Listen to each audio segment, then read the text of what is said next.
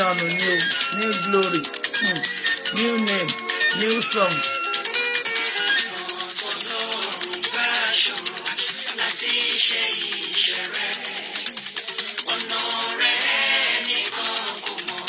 How am I reading?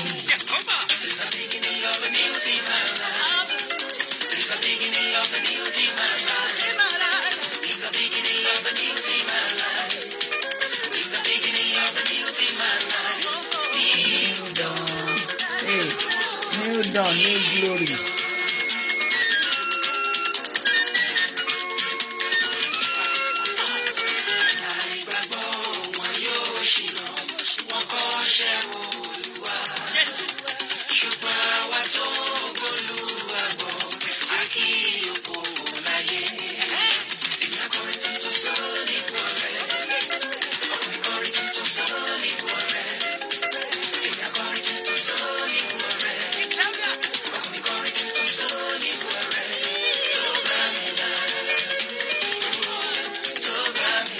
Yes, sir. It's the beginning of a new team, my life. It's the beginning of a new team, my life. It's the beginning of a new team, my life. It's the beginning of a new team, my life.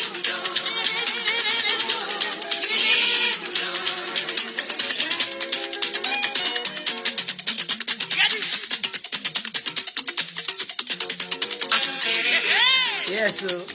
I think Rayo. Ewabawayo. Hey, new glory, new name, new song, new era, new way.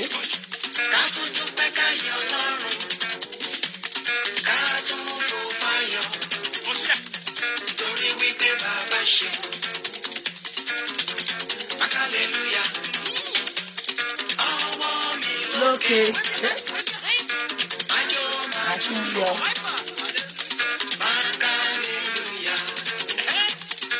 Good morning, man. Head of admin, Mommy Angela Coach.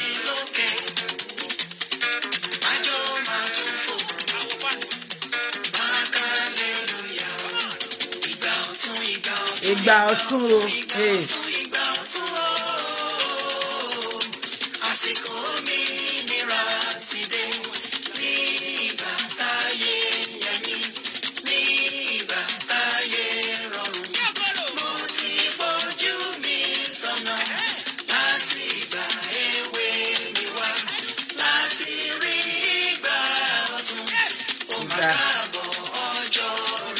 Ọjọ́ rere o, ọdún rere, oṣù rere, káàbọ̀ sínú ayé wa. Ṣé wọ́n fúláàtì àdúró? Ìgbà díẹ̀ náà ló kù, àsìkò díẹ̀ náà ló kù. Tí wọ́n bá parí ẹ̀fà, ẹrú wá dòmìnira. Débi ọ̀gàjà fọwọ́ mẹ́kẹ́ ó sì wá dayọ̀. Àní káṣá máa ní sùúrù sẹ́, jẹ́ ẹ ti gbọ́. Ìgbà ọ̀tún ti dé bá mi o, àsìkò ọ̀tún wọlé bá mi o.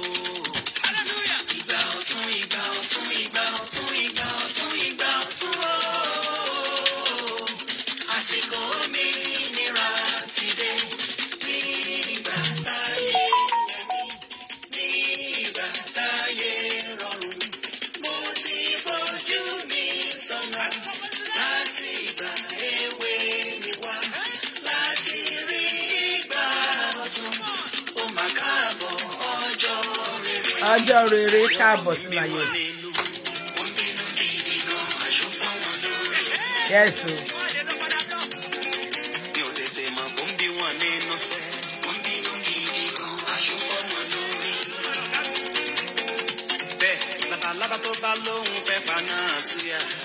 Ààrẹ ló fẹ́ pa.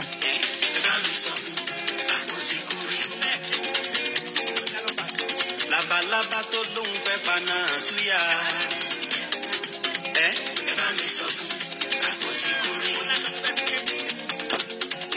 Ìtàkùn tó ní kẹrin máa lọ lókè olóńkọ. Tòun ti rí lójọ́ lọ. Ìtàkùn tó ní kẹrin máa lọ lókè olóyè fẹ́lẹ́. Káàbọ̀ ọjọ́ ayọ̀. Uncle Yinka láti náà. ẹ ṣé. Ìgbà ọ̀tún, ọjọ́ rere, ọjọ́ ayọ̀ wọlé, ó ṣojú ẹ̀mí wa. Good morning everyone, how you all doing? How was your night? Ẹ jẹ́ ká gbàdúrà. Ògo ni fún Baba àti fún Ọmọ àti fún Olúwa Ọlọ́run ẹ̀mí mímọ́, bí ó ti wà láti tìkọ́ṣe, ó ń bẹ nísinsìnyí, bẹ́ẹ̀ ni yóò sì máa rí ní ìgbà gbogbo ayé àìní ìpẹ̀kun. Àmín.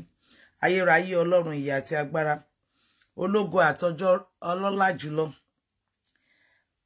ọba lánàá, ọba lónìí, ọba títí ayé àìnípẹ̀kun, a gbé yín ga látinú ọkàn wa wá. A wí pé ẹ ṣeun o, nítorí tàánú yín dúró títí láéláé.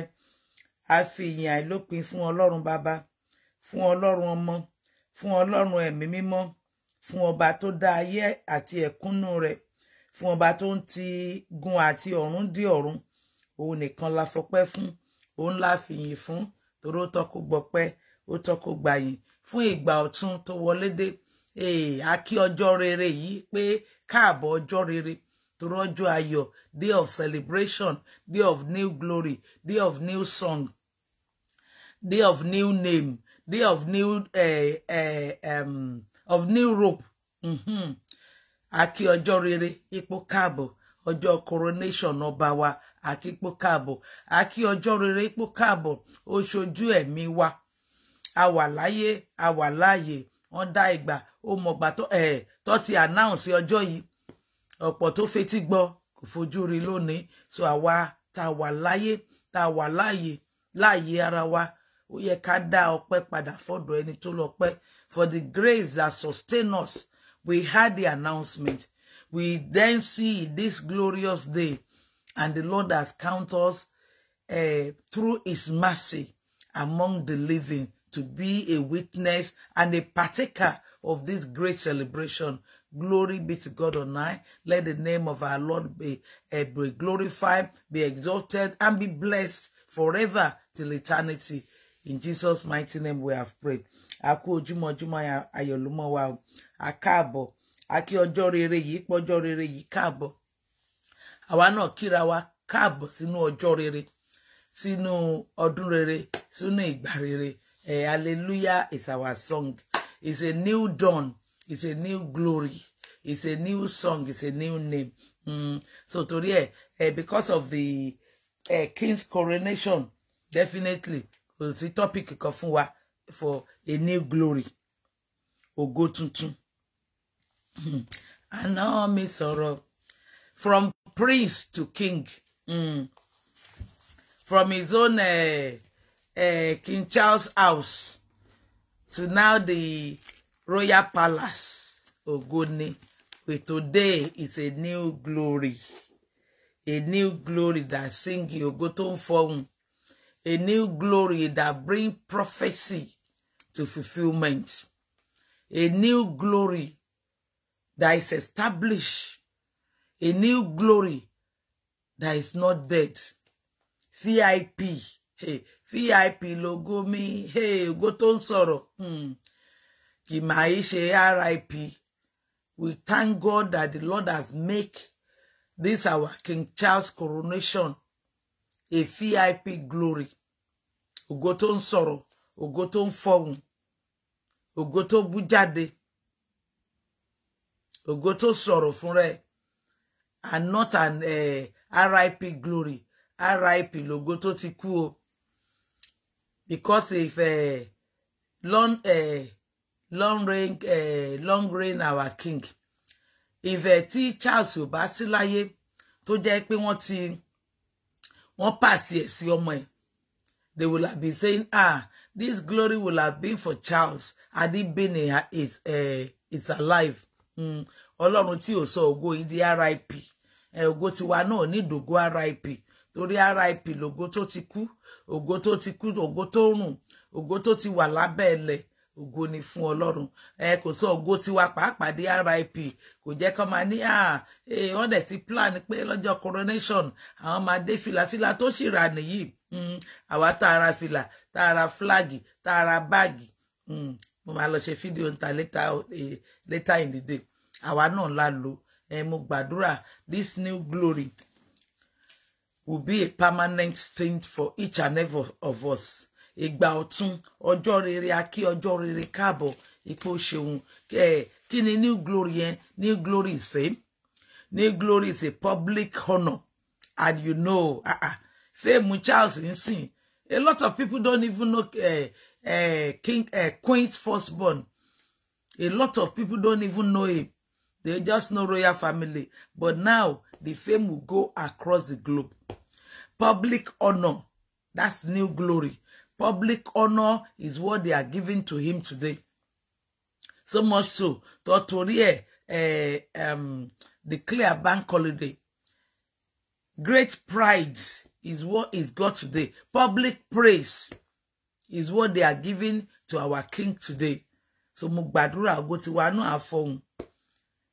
From nothing to something. Ọlọ́run á fún wa ní ògo kíkún. I'm taking the scripture from Isaiah 43, 18 to 19. Ọlọ́run tó lògo. Ọlọ́run gbogbo agbára. Ọlọ́run tó ní gbogbo ògo. Ọlọ́run á fi ògo ayọ̀ á fi dá wa sí. Ọlọ́run á fi ògo ìgbédìde á fi dá wa sí. Ògo ìfàlọ́wọ́sókè. A new robe of honor. A new name, a new song. Ọ̀run á fi sí wa lẹ́nu. From grass to grace. Ọlọ́run á ṣe ní pípé, á ṣe ní yẹ ògo tuntun public praise. Òun lọ́lọ́run fún Charles léni. Mo dẹ̀ gbàdúrà wa náà ojú wa rógo yìí will be a partaker of that glory. Ọlọ́run á fi orúkọ tuntun pè àwa náà. New glory. Ọlọ́run á yọ̀ǹda fún àwa náà. New song, new name. To be to the glory of God and benefit of us. The Lord will release unto us. Ọlọ́run á fi ògo tuntun gbé wa ró, ojú òní tiwa, ọ̀tá òní yọ wa. You know, ohun tí Charles ń gbà lẹ́ni yìí is unquestionable authority. That's a new glory. But now, the Lord has given him an enlarged mouth, an unquestionable authority. The king order. Hey. Rántí mi Olúwa, Olúwa má gbàgbé. Rántí mi nínú àánú rẹ o, fi ṣeun ìfẹ́ rẹ gbà mí. Ó ń gbẹrẹgbẹ́ ọkàn mi, Olúwa má gbàgbé mi o. Ọ̀run á rántí wa sí rere. Ọlọ́run ò ní gbàgbé wa. We will not be stagnant. Power to move forward to greater heights, to greater territory. The Lord in his infinite mercy will release unto us. Isaiah 43, 18 and 19. Mo gbàdúrà ògo tuntun. Ọlọ́run á fi fún wa o. Orúkọ tuntun, ìforúkọ tuntun pé, ìgbésókè ọ̀tun. Ọlọ́run á fi fún wa. VIP celebration. Ọlọ́run á yọ̀ǹda fún wa. Ó ní ẹ má ṣe rántí nǹkan tí ìṣáájú mọ́ àti nǹkan tí àtijọ́. Ẹ má ṣe rò wọ́n. Kíyèsí, èmi ó ṣe ohun tuntun kan, nísinsìnyí ni yóò hù jáde. Ẹ̀yin kì yóò mọ̀ bí. Lóòótọ́, èmi ó la ọ̀nà kan ní aginjù àti odò ní aṣálẹ̀. Ó ní, remember ye not the former things, neither consider the things of old. Behold, I will do a new thing. Now it shall spring forth. Shall ye not know? I will even make a way in the wilderness and rivers in the desert. I decree and declare by the power of anointing and by mandate of heaven, the Lord will do a new thing in our life. The Lord will call us by a new name. The Lord will give us new glory. He will clothe us with new robe of honor. He will grant us the grace of new, greater heights. Tójú gbogbo máa rí, tó máa mọ̀ pé if God be for us, who can be against us? Do you know how long he's been waiting? And I pray that what we have proposed and what the Lord has proposed for us, the Lord will release unto us. Because the moment King Charles is born, Queen and may their soul rest in peace. Queen and Philips, they will say, oh, this is the next king of England. Oh, we've got a crown prince. But he waited 70 odd years. Ọba tí ò jẹ́ kí throne yìí elude Charles. Ògo ayọ̀ wa ní elude wa lórúkọ Jésù. Ọba tí ò jẹ́ kí royal throne yìí kó bọ́ lọ́wọ́ Charles, all our own godly inheritance, the Lord will make it a permanent inheritance for us. Ọlọ́run á ṣe lógo VIP, ògo tó máa fọhùn, ògo tí ò ní kú, ògo tí ò ní wọ̀kùn, ògo àánú àti ìgbédìde Ọlọ́run á fi fún wa. Ọlọ́run á ṣe ní pípé, á ṣe ní yíyẹ. Àánú Ọlọ́run á fọhùn, new glory, new unquestionable authority. Ọlọ́run á release ẹ̀ fún wa. New glory and position that will make us relevant in every gathering and in every situation. Ọlọ́run á fi fún wa. This is a great restoration. That's what we started the month for. That great restoration the Lord will give unto us. New glory. You can see. This no glory is fame. It comes with fame. Charles, you see, ranking ọ̀tọ̀ ló wà báyìí. Public honor is what they are giving him today. Great pride. When he will be waving the hand. New glory. New name. New honor. Public praise. Omoye èèyàn tó ti ń torí our king. Torí our king ni after all. I'm a representative of Great Britain. So our king ni. Omoye èèyàn tó ti ń camp nínú òtútù just to get a glimpse of the carriage that will take him across. Omoye èèyàn tó torí ẹ̀ wọkọ̀ wá sílùú yìí. Let me go and witness the king's coronation. Mo gbàdúrà public praise. From nothing to something. Ọlọ́run á fi fún wa. Ògo tó máa fọhùn dọjọ́ ogbó dọjọ́ alẹ́. Ọlọ́run á fi fún wa. Nínú àánú, nínú ìṣelógo. What King Charles is getting now is unquestionable authority. If he click his hand, people will jump up. If he goes, oh, get to carriage ready for me, nobody will ask him, what do you need to carriage for? If he goes, oh, 9 a.m., we're going to Scotland today, nobody will question him. Good morning, ma, mommy, baby Salasho. I want to see you. Ọlọ́run sí òní àgbè wá níjà o. Ògo wa ò ní wọ̀kùn. Ògo wa túbọ̀ máa fọhùn dọjọ́ ogbó dọjọ́ alẹ́. Good morning, my blessing. Amen. No, I receive with thanksgiving. Amen. Unquestionable authority. Òun lohun t'Ọlọ́run ti fún.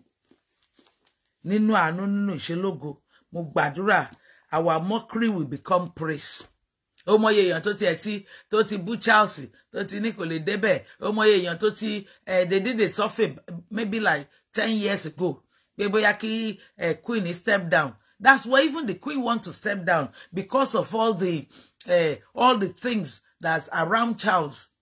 Is what make the Queen not to step down. He will have stepped down and let King Charles take over the reign. Hey, Baba mi, good morning, sir. Baba lẹ́sẹ̀kẹsẹ̀ àwọn àgbààgbà nínú iṣẹ́ ìránṣẹ́. God bless you, sir. Ẹ ṣe dọjọ́ gbọ́dọ̀jọ́ alẹ́ o. Mo gbàdúrà lórúkọ Kristi. Ọ̀run agbẹ̀yìn rẹ̀ àwọn akọ́niṣẹ́ yóò máa wà ní àlàáfíà. A kì yóò gbọ́ ìwà ipá, ìdágìrì tàbí ìdáwó lágbègbè yín. Reduce strength, sir. More anointing. Salute. Omoye touch a survey. A lot of things were causing havoc around him. First, the death of Diana. People despise him.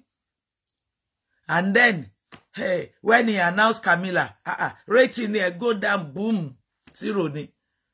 But, hey, ohun t'Ọlọ́run bá ti pinnu, ẹ̀dá kan ò lè yí padà. Ohun t'Ọlọ́run ti ṣe, ẹ̀dá kan ò lè ṣe. Mo gbàdúrà lórúkọ Kristi. VIP lógo wa, ògo tó ń fọhùn, ògo tó máa gbọ́ tó máa mì tìtì. Now, mo gbàdúrà a sọ̀rọ̀ nípa 5 things lánàá. Jẹ́ ká tún sọ nípa 5 things lónìí. Oṣù karùn-ún la wà yìí. Ó láwẹ̀ oṣù karùn-ún yóò wà fún ayọ̀ àti àríyá tí ò lópin. Ó mọ̀, Isaiah 43 talk about that new glory. Great restoration tó máa ń sọ ẹ̀gàn dògo. Tó máa ń sọ yẹ̀yẹ́ di ayẹyẹ. òun là ń sọ nípa Ọlọ́run á ṣe ní pípé. Ohun márùn-ún mi, restoration, Genesis 41 verse 42 to 43. You know Joseph from prison to palace and from palace to prime minister. Hey, ohun márùn-ún náà ni o. 5 have a great power. 5, in fact, every number have great power. O gbọ́dọ̀ mọ̀ ibi tó máa tap sí láti fi gbàdúrà ni. Genesis 41 from 42. Ohun márùn-ún la fún Joseph o. Ó ní Pharaoh ó sì fún Joseph pé wo èmi fi ẹ́ ṣe olórí gbogbo ilẹ̀ Egypt. Ohun kìíní tó fún o. Ó ní Pharaoh ó sì bọ́ òrùka ọwọ́ ẹ̀. First, Pharaoh took out his signature ring and give it to Joseph. Today, we'll try and watch the coronation. Tó bá ní ìlú yìí ò ní culture. Wàá rí. Èní yìí sìn wọ́n máa kanlẹ̀kùn kan fún Charles. Ritual ni. Kò sẹ́ni tí ò ní tiẹ̀ o. Wọ́n máa kàn lẹ́ẹ̀mẹ́ta. Olóhun tó stand fún. Èní yìí wọ́n máa fi òrùka sí Charles lọ́wọ́. It become king's signature ring. Tó máa rí lọ́wọ́ ẹ̀. Queen náà ló tiẹ̀. And here, Genesis 41, ó ní Pharaoh sì bọ́ òrùka ọwọ́ rẹ̀ kúrò, ó fi sí Joseph lọ́wọ́. That is the first one. No. The signatory ring is ring of unquestionable authority. Tó jẹ́ pé láti sìn yín lọ, ó dá pàṣẹ wá igbákejì òrìṣà. Lẹ́yìn Ọlọ́run lórílẹ̀-èdè yìí, king ló kàn. So ó máa gba signatory ring tó máa fi máa pàṣẹ. Ó gbọ́. Ó ní Pharaoh sì bọ́ òrùka ọwọ́ rẹ̀ kúrò, ó sì fi sí Joseph lọ́wọ́. Ó sì wọlé aṣọ ọ̀gbọ̀n dáradára, and Pharaoh took his ring from his hand and put it on Joseph's hand and arrayed him with a vesture of fine linen. Ó ló wọ̀ aṣọ ògo.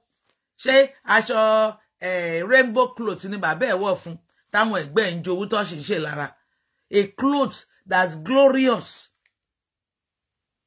More than the one they even get jealous of. More than the one they even rip off him. A better one than the one that his brother rip off. Ní ìsìn wọ́n máa wọ Charles náà láṣọ ògo. That's better than in his previous. Aṣọ tó ń wọ̀ tó fi ń pè is Prince Charles. Ní ìsìn aṣọ tó máa wọ̀ fún King Charles. Sórí porúkọ ti yàtọ̀. New name. New glory. Wọ́n máa torí ẹ̀ change àwọn stamp kan ní ìsìn. Wọ́n ti ń torí ẹ̀ change owó. Wọ́n máa a new song. I decree and declare. Èmi àti yín a ó kọ orin tuntun. Ó mọ̀ pé a new song from now is no more God save the queen. It will be God save the king. La wà lórí ẹ̀ ní ìsìn. Mo gbàdúrà Ọlọ́run alágbára. Aláàánú olórí ọ̀fẹ́, ọba tó ní kọ́kọ́rọ́ ọjọ́ lọ́wọ́, ògo àṣepé tẹnikẹ́ni ò lè question, ògo àṣepé tí kò ní ìdíwọ́, tí kò ní ìdènà, orí ọ̀fẹ́ títayọ, Ọlọ́run tìkára rẹ̀ á yọ̀ǹda fún wa, bó ti ń kórí lábẹ́ àkóso, ọba tí ń jẹ́ mi ni, ọmọ má ṣe bẹ̀rù, Ọlọ́run á ṣe ní pípé, á ṣe ní yẹ, àánú Ọlọ́run á fọhùn nínú ayé wa, ìwàláàyè Ọlọ́run á gbé wa ró, ògo tuntun. Hey, unquestionable authority the Lord will give unto us. Charles is no more Prince Charles. He is now King Charles. The song has been changed. A new song is in place. God save the king. Láò máa kọ ní ìsìn. Photo Charles náà, ó ti wà lórí owó, ó ti wà lórí stamp. Even every courtroom in this country now will be changed to by the King's Majesty. Orúkọ tuntun, òǹtẹ̀ tuntun. Every immigration officer, lẹ́tà tó wá máa kọ síta ń sìn on behalf of His Majesty King Charles. Orúkọ ẹ̀ la máa lọ fi máa ṣe ohun gbogbo ní ìsìn. Mo gbàdúrà orúkọ tuntun Ọlọ́run á fi fún wa. Ó dohun méjì àbí ìkẹta. Ó ní and put gold chains around his neck. Ó mọ̀ a máa wọ̀ ọ́ ní ẹ̀gbà ọrùn tó dára, lóhun tó dára, tó ṣe é wò, lóhun tó dára, tó ṣe yangàn lóhun tó dára tó ṣe fi wọ́n pé téèyàn gan máa dúró tán tẹ́ pé kò ní láti sọ̀rọ̀. They will see that that prosperity around him, they will see that wealth around him, that they will honor him because he's a king. Lóhun tó máa ṣe. Ó ní ó di mẹ́ta ìkẹrin. Ó ní and he will make him to ride in the second chariot which he had. On top of that, kẹ̀kẹ́ ogun tó fine jù. Tó his second one tó máa ń gùn, tí Pharaoh máa ń gùn, ó lọ ní kó gbé Joseph sí.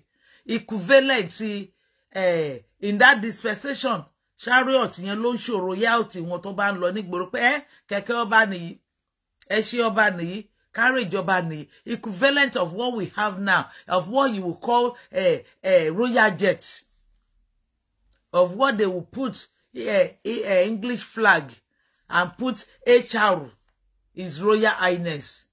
So kẹ̀kẹ́ tí Pharaoh gbé, the chariot that Pharaoh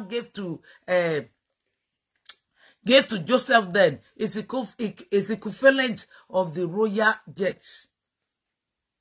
Wọ́n máa fi gold trim gbogbo ṣíà, gold trim gbogbo tap nínú jet. Mo gbàdúrà ọwọ́ Ọlọ́run á gbé wa ró. Ó di mẹ́rin. Ó ní he make him to ride to him in the second chariot which he had, and they cried before him, bow the knees, and he made him ruler over all the land. Unquestionable authority. Presidential house.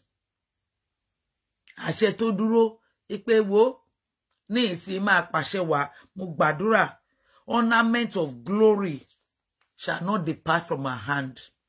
Mo gbàdúrà a new robe of honor nínú àánú, nínú ìṣelógo Ọlọ́run á yọ̀ǹda fún wa.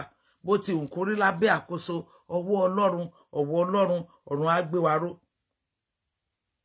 Ọ̀rọ̀ á forúkọ tuntun pè wá. Adé ògo, adé ìyè, nídìílé ìyá, nídìílé bàbá. Ọlọ́run á yọ̀ǹda fún wa. Bó ti wù kó rí lábẹ́ àkóso ẹni wá gbòòrò lórí ọ̀tá. Psalm 57 verse 8. Ó ní ó máa ṣe ohun tuntun. Ọba tó ní gbogbo ògo, tó ní gbogbo agbára, tó lè ṣe. Ẹ̀bà tẹ́nìkan kan ò lè dá dúró. Ọba tí ń ṣẹ̀gàn dògo, tí ń sọ̀bànújẹ́ dayọ̀, tí ń sẹkún dẹ̀rín. Delay is not denial. Do you know how long this title, how long it was delayed for Charles? But it's not denial. Àkókò ti ẹ̀ nìyí ó ti tó. Àkókò èmi àti ẹ, àkókò ìgbédìde èmi àti ẹ náà ó ti tó. Ọlọ́run á gbé wa lọ́wọ́ sókè, á ṣe olùgbórí wa sókè. Ọwọ́ àtọwọ́ Ọlọ́run á fi gbé wa ró. Psalm 57 verse 8. Ó ní jí ìwọ ògo mi, jí ohun èlò orin àti dùrù. Èmi tìkára mi yóò sì jí ní kùtùkùtù òwúrọ̀. Mo gbàdúrà ojúmọ́ ayọ̀ tó mọ́ wa á mọ́ sínú ògo tuntun, á mọ́ sínú ìforúkọ tuntun pé, á mọ́ sí àyè gbígbòrò, á mọ́ sí ipò àṣẹ, á mọ́ sí ipò ọlá, á mọ́ sí ipò àlàáfíà pípé, á mọ́ sí ipò ẹ̀yẹ tuntun. Ọlọ́run á fi fún wa. Ojú òní tiwa, ọ̀tá òní yọ̀ wá. Gbogbo ohun tó jẹ́ tiwa yóò máa ṣe déédéé. Ọba tó mú májẹ̀mú ìlérí wá sí ìmúṣẹ nínú ayé King Charles. Á mú májẹ̀mú ìlérí ayọ̀ wá sí ìmúṣẹ nínú ayé àwa náà.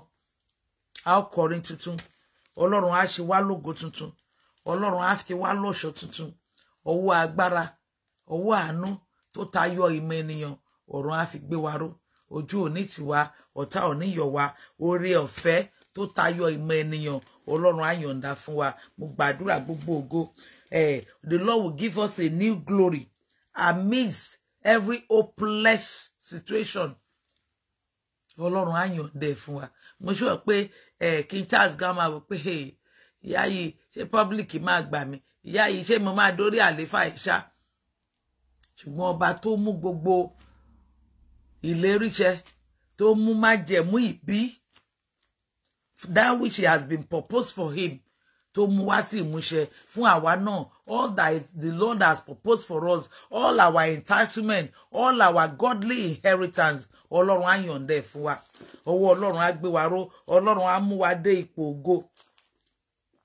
Mo gbàdúrà, even when we want water, God will give us great ocean.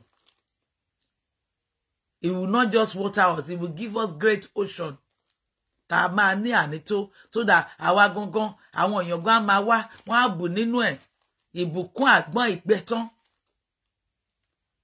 Ọlọ́run á yọ̀ǹda ẹ̀ fún wa. New glory, new song. Ó ti rí lẹ́ni yìí, gbogbo ẹ̀, everything is anew. The Lord will replenish us. He will turn everything anew to his glory and to our blessing. Bẹ́ẹ̀ lọ́lọ́run máa ṣe fún wa. Ògo wa jí, àwa pàápàá jí pẹ̀lú. Ọlọ́run á mú wa wọnú ògo tuntun, á mú wa wọnú ọlá tuntun, á mú wa wọnú ìṣelógo tuntun. Mo gbàdúrà lórúkọ Kristi, àánú Ọlọ́run á fọhùn nínú ayé orí kọ̀ọ̀kan wa. Bá a ti ń yọ ayọ̀ ọba tuntun yìí, ìgbà yá wá sàn wá o. Wàá rí ìwé ẹgbà under this new king. Àárọ̀ ọmọ gbẹ́jọ́ under this new king. Àárọ̀ owó ná under this new king. Ìlú yìí Ọlọ́run á jẹ́ ká gbàṣẹ ìtòrò àṣẹ àlàáfíà. A ó máa jó, a ó máa yọ̀. Ó ní bí ènìyàn rere bá dórí àléfà, ó ní ìlú àtòrò, inú àwọn ènìyàn á dẹ̀ máa dùn. Ọlọ́run á pa wá lẹ́rìn ayọ̀, ọ̀run á dùn wá nínú.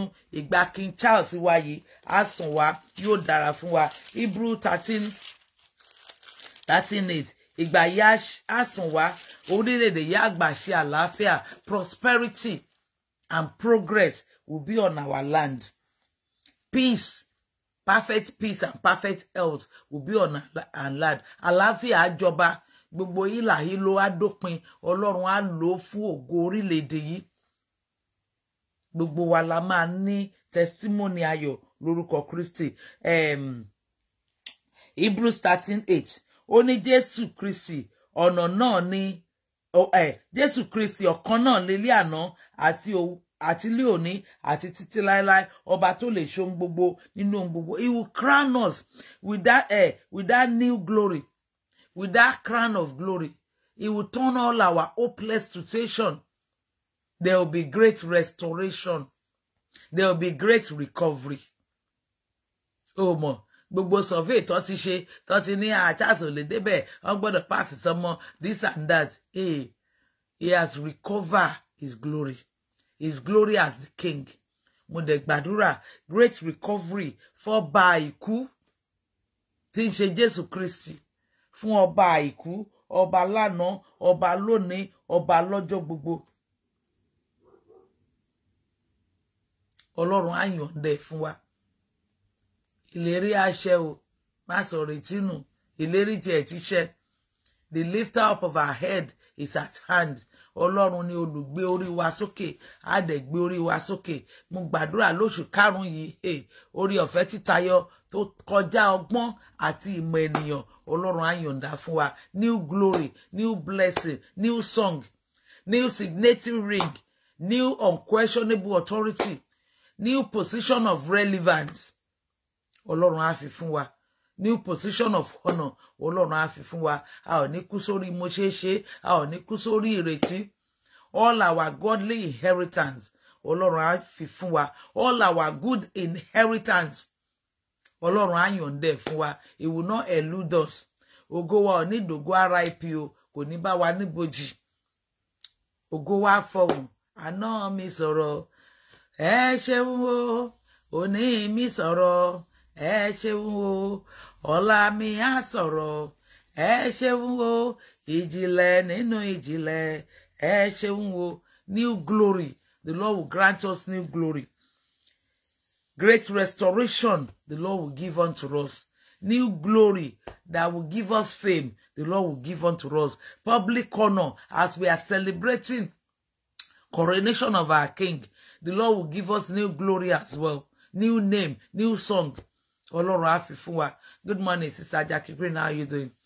God bless you, man. New glory. Today now is a new name. It will be His Royal Highness, King Charles. It's a new song. Wọ́n ní kọ God Save the Queen anymore. They will be singing God Save the King. It's a new title.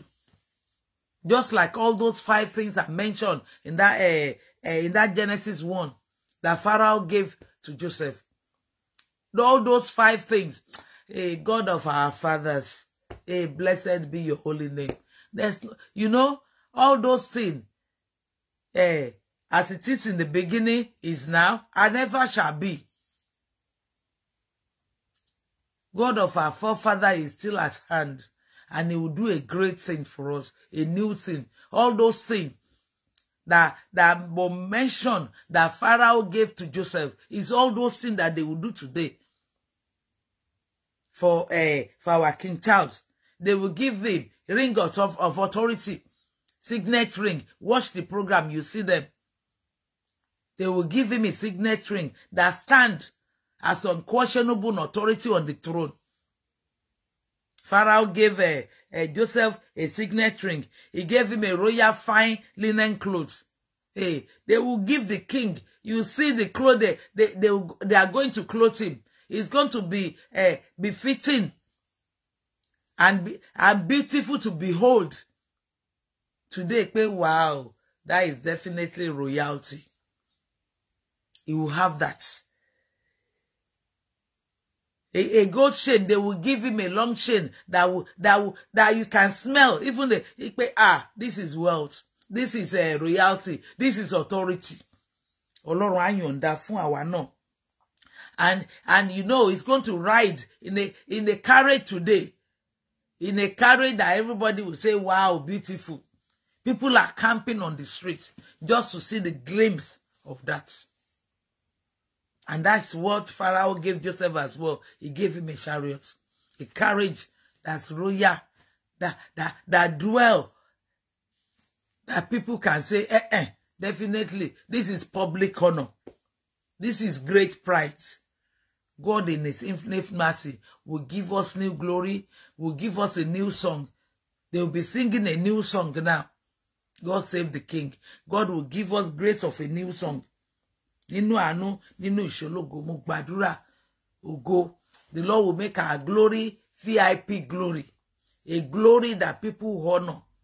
A glory that will take us to greater heights. A glory, unquestionable authority. The Lord will grant unto us. A clothes. When Joseph's brother was jealous of him, they rip away his a cloth of many colors, of rainbow colors.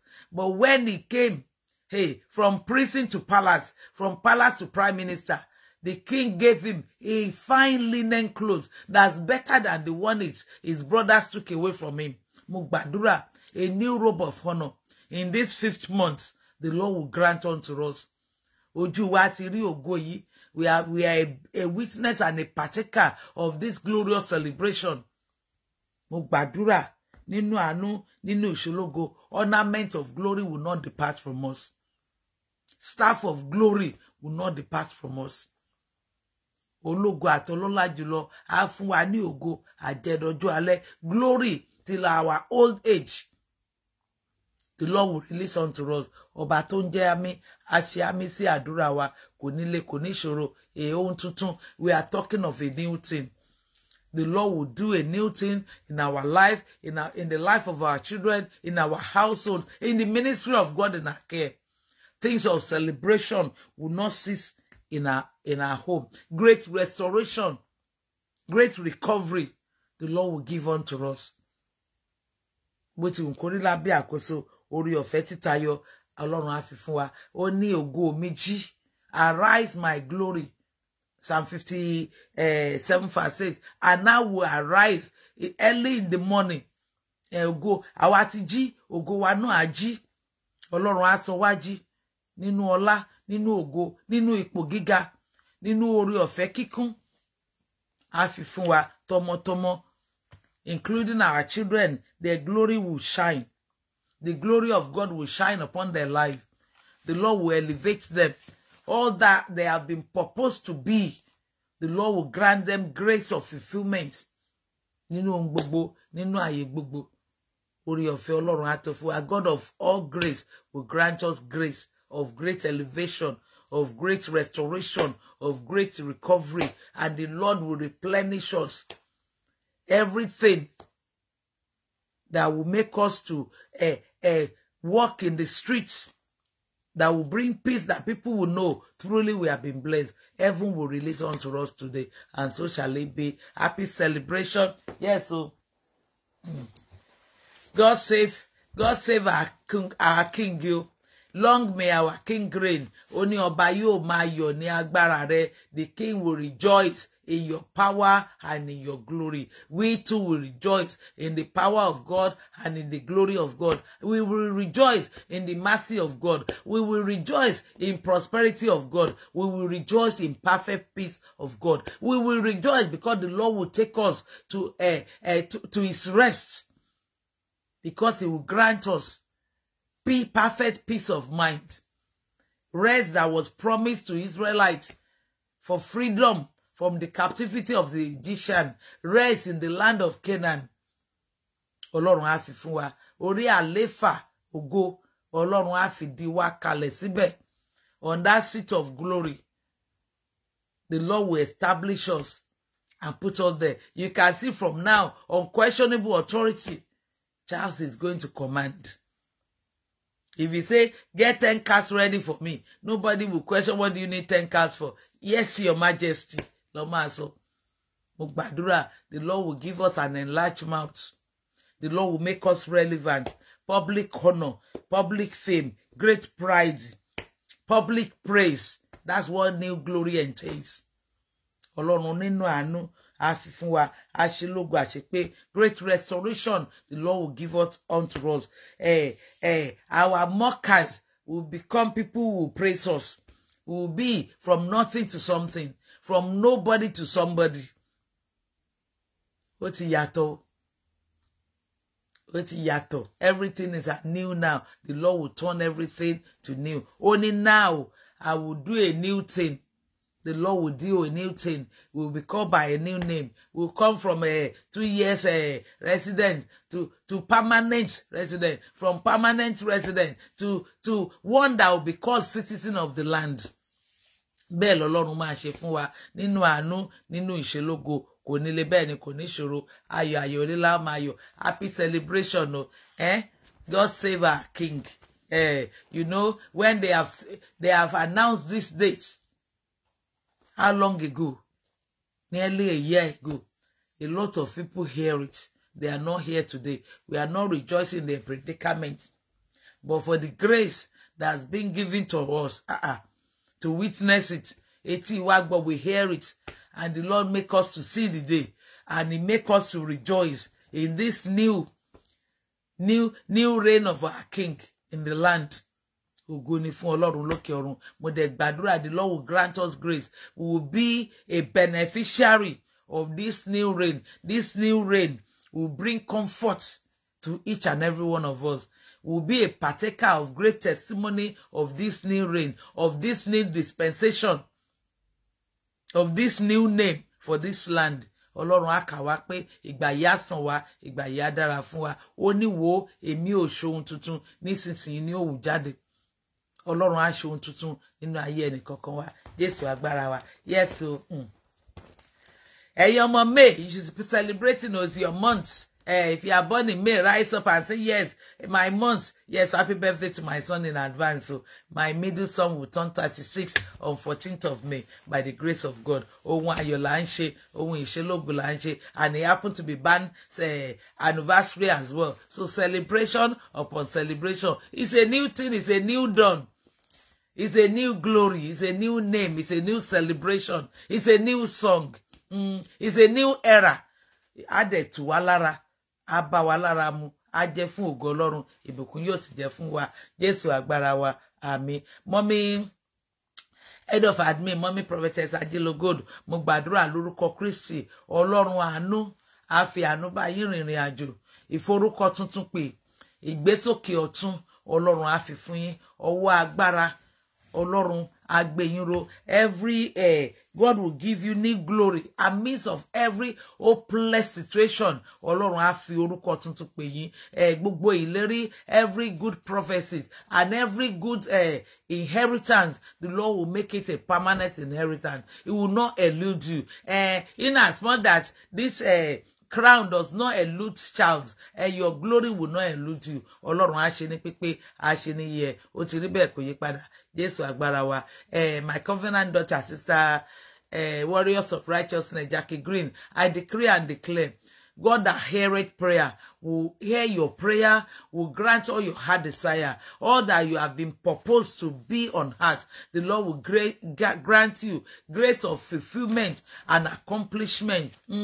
As much as no matter what people will say, no matter what people will do, the Lord will come through for you. The Lord that came through for Prince Charles, even if Sophie said he's got no popularity, Sophie put him at 30% popular, but it pleases God to put him on the throne. It will please God in its infinite mercy. Every seat of honor, the Lord will establish you on it. Every territory of honor, the Lord will establish you. Today, new glory. We are talking of public praise for King Charles. We are talking of public honor for Prince Charles. We are talking of praise, a great pride. The Lord will make your utterance, and the Lord will grant you unquestionable authority that will make you to be relevant in every gathering. The Lord will release to you. They are singing a new song now. The Lord will make you to sing a new song, a new robe of honor and a new signatory. The Lord is bringing to Prince Charles. So will it be for you as well. In all ramification, the name of the Lord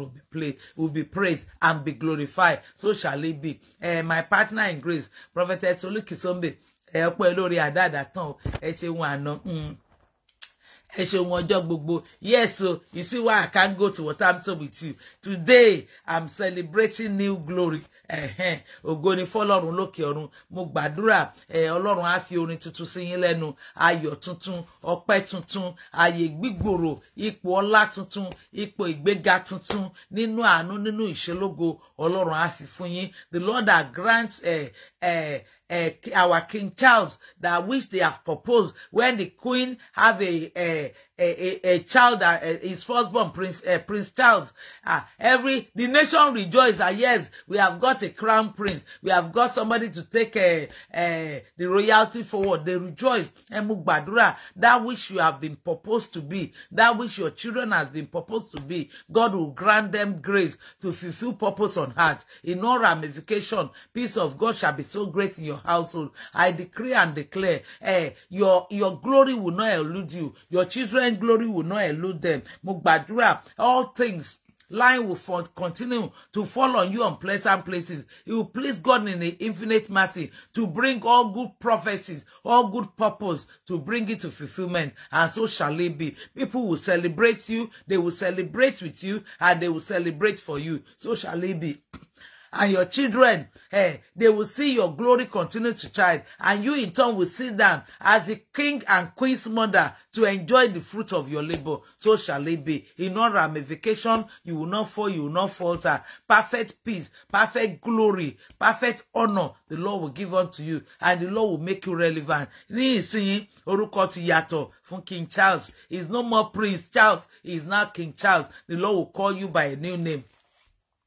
Lórúkọ Kristi, the song has been changed. No more God save the queen. It is now God save the king, and the Lord will give you a new song, a new glory. People will be seeing King Charles picture on our money, on our stamp. Even every courtroom will have to be changed now by His Royal Majesty, and the Lord will give you a new name, a new title, a new deed that will be for greater elevation to the glory of God and benefit of mankind. And the Lord will make you a good ambassador for the land, a good ambassador for Christ, a good ambassador for St. Michael Church of Christ, and a good ambassador for your family, because even, like I said, our family is a ministry on its own. Mo gbàdúrà lórúkọ Kristi, bẹ́ẹ̀ l'Ọlọ́run máa ṣe, ó ti rí bẹ́ẹ̀ kò yí padà. For everyone under my voice, we will all sing a new song. Gbogbo apátápátá a ò ní fọpẹ́ pamọ́ fúnra wa o. Ògo tuntun káríkárí l'Ọlọ́run máa ṣe fún wa. Psalm 57 yẹn verse 8, ó ní jí ìwọ ògo mi, ó ní arise my glory. glory, and I will arise early in the morning, and my glory will speak. Mo gbàdúrà lórúkọ Kristi, ògo wa fọhùn, á dẹ̀ fọhùn ògo tuntun. Bẹ́ẹ̀ ló máa rí ajẹmọ́nú ayọ̀ dọjọ́ ogbó dọjọ́ alẹ́. Bẹ́ẹ̀ ló máa rí kò yí padà. For our king, long reign King Charles. Ìgbà ẹ̀ á sàn wá. His throne will be benefiting to us. His throne will bring peace and progress to this land. His throne will be a new era that this country will sing a new song of prosperity, of a good job, good home, of youth turning around for good, of the street being saved, and peace of God will be great in our land, will be great in our home. Mo gbàdúrà lórúkọ Kristi, àárí tí wá ṣe o lábẹ́ àkóso King Charles, Ọlọ́run á dẹ̀ dá wa sí, ó ní ọba yóò máa yọ̀ ní agbára rẹ̀. The king will rejoice.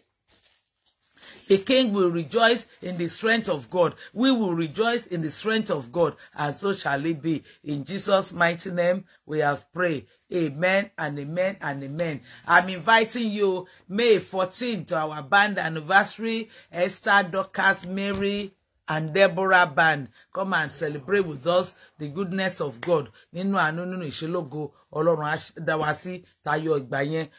Ọjọ́ ayọ̀, ọdún ayọ̀ la máa ṣe, ohun ayọ̀ la máa celebrate lórúkọ Kristi. And save the date, 28th of May.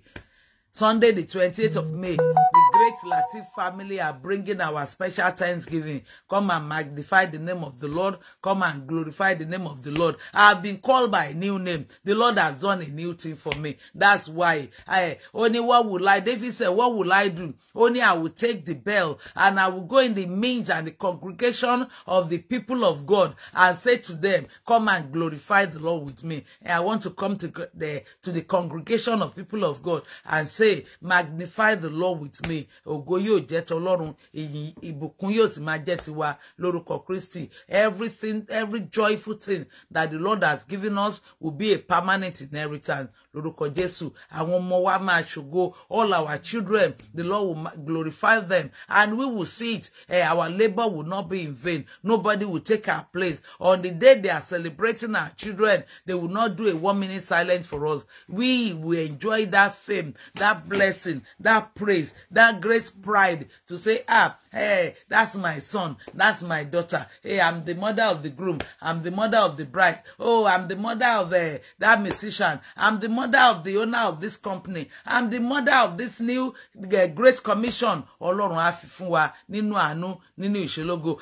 This is what the Lord has done for me. Oh, I'm the CEO of this company. Oh, I own that house through the grace of God. That new name, that new song, the Lord will give unto us. It shall be well. Look how many people have left their home, their luxurious home, that they have lined the street. By the time it's 11 o'clock, I'm sure if you drop a pin, it will fall on somebody's head. It will not fall on the ground. That's a new glory. That's a new glory means fame. New glory means public honor. New glory means great pride, public pride. New glory means public praise. When he's going, they'll be saying, God save our king. Hey, long be our king reign. It's public praise. Ọlọ́run á ṣe fún wa ní pípé àti níyẹ. From nothing to something. From nobody to somebody. From grace to grace. From honor to honor. From glory to glory. Ọlọ́run á ṣe. Prince Charles is changing from Prince Charles to King Charles. A new name. The Lord will call us by a new name, a new dawn, a new glory, a new song. Ọlọ́run á fi fún wa, ó ti dára kò ní bàjẹ́. Go and prosper. Today, make sure you open a bottle of wine. If you don't drink, get juice, toast for good health, prosperity to the new king. Ọlọ́run á ṣe ní rere. Have a good day. Bless you. Happy celebration. Congratulations to our new king. It is well with his soul and it is well with our soul as well. Ojuwa Mari Odun. We greet today. Welcome. Ọjọ́ rere, káàbọ̀ ọjọ́ rere. You know, greet the day. You must greet today. Ipe, welcome the good day. Welcome coronation day. Welcome celebration day. Kí ọjọ́ yìí pé káàbọ̀ ọjọ́ rere, ire náà kó tọ̀ èmi lẹ́yìn, ire náà kó wọnú ilé mi, ire náà kó wọnú ayé àwọn ọmọ mi, ire náà kó wọnú iṣẹ́ mi, kó wọnú ìgbéyàwó mi. Káàbọ̀ ọjọ́ rere. Greet today that today I welcome you. You know, today is a good day. It's the 6th day of the 5th month, a day that the Lord created man in his own image and say, go and have dominion on all things. It's been fulfilled in the life of Prince Charles. So, dominion. Number 1 citizen of Great Britain, dominion on Great Britain. The Lord will give us dominion as well. Fruitfulness, power of greater heights is being released today to each and every one of us, because we witness it, we are alive. So that's why you need to greet today. Welcome. And the Bible says, 5th month will be for joy and for gladness. We are in the 5th month, the 6th day of the 5th month. Ọlọ́run á ṣe ní pípé, á ṣe ní yẹ. Ògo yóò jẹ́ t'Ọlọ́run, ìbùkún á jẹ́ tiwa. Jésù agbára wa. Àmín, àmín àti àmín. So have a blessed day. Happy celebration. Oh, see you tomorrow morning for another episode of Good Morning Jesus by the grace of God.